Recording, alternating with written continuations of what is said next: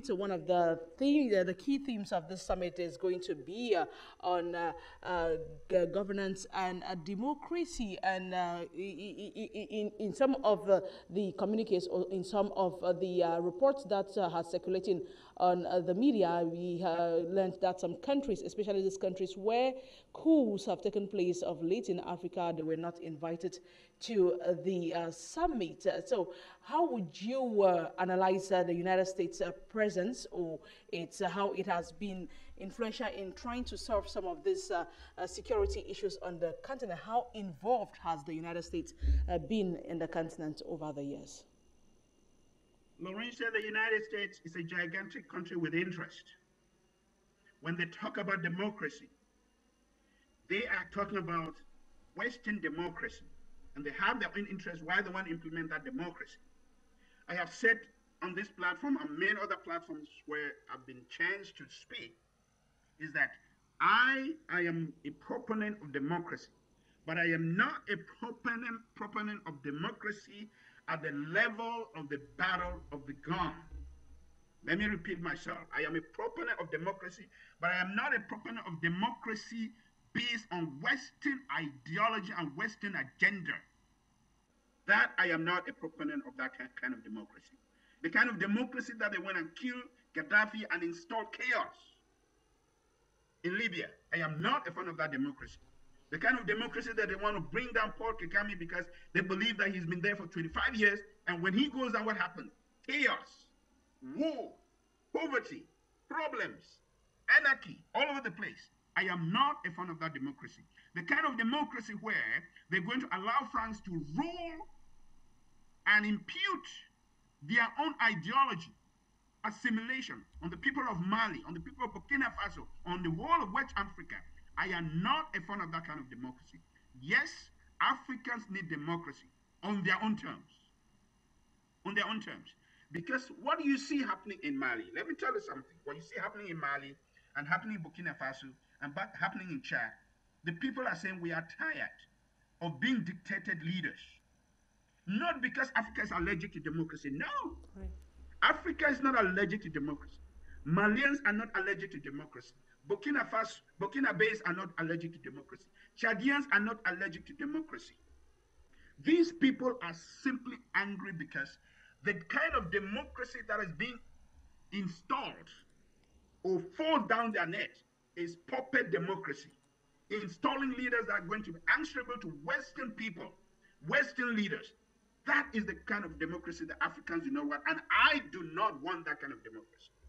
So whether they invite Mali or they don't invite Mali, whether they invite Burkina Faso or they don't invite Burkina Faso, whether they invite whosoever or they don't invite, doesn't really matter at this time. All that matters is, do you want representative democracy or you want puppet democracy? Africans say no to puppet democracy. They want democracy of people who represent their ideals. It's not that Malians want junta and military rulership. No. The same with Burkina Faso. No. All they are angry about is the kind of democracy we have is democracy that is installed brought from the West to fulfill the interests of Western powers. That is their problem. I hope the West can listen to this message and pay attention, including my brothers down south in the United States.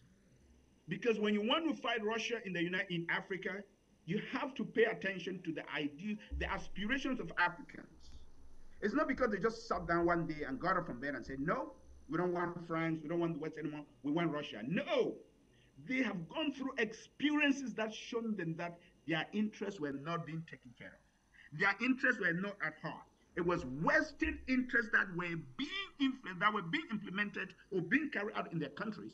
Therefore, they said, like what the Frenchman said, ras le bol. They were angry and said, done with the West, done with whosoever is coming from the West and saying democracy. We want something else. That is what is manifesting in these countries. It's not a manifestation for or love for military juntas. It's a manifestation for real representative democracy. Let the West take note of this. So whether you invite them or not, and even those you invite, I want to send a message to the West. I live here in the West. Africans do not hate the West. Africans do not have any problem with the United States or, or France or EU.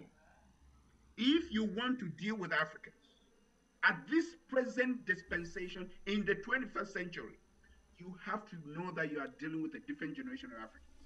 Even those leaders that are there in Africa, it is, I mean, in Washington, D.C., it is just a matter of time. If they do not represent the people, I'm afraid, Mr. Joe Biden, President Joe Biden, I am afraid that those people will follow the example of Mali and Burkina Faso. If they are not representing the interests of the people, if they are there to represent some other interest, it will just be a matter of time before you see the people to rise up. So to answer your question vividly, it doesn't matter that they have not invited those leaders. Those that are invited, what kind of democracy do they actually represent? That's the question they should be asking themselves. And as I said, it's just a matter of time. Those ones might follow the route of Mali or Burkina Faso or whosoever. So they should better be careful when they talk about democracy, because Africans are watching, and they're watching very keenly.